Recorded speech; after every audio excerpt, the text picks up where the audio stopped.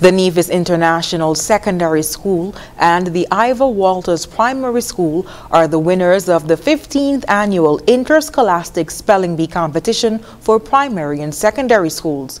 The competition, which was sponsored by the Dr. Lornette Mills Charitable Foundation in collaboration with the Nevis Association of South Florida, saw the Nevis Academy placing second and the St. Thomas's Primary School in third place. In the secondary category, Aaron Woolward of the Nevis International Secondary School was named Best Speller, while Arnav Chardari was the Best Speller for the primary category. A post on the Department of Education's Facebook page gave high commendations to the spelling coaches of all participating schools, adding that, quote, "We applaud the valiant effort of the Spelling Bee Committee for ensuring that the annual Spelling Bee was a success," end quote.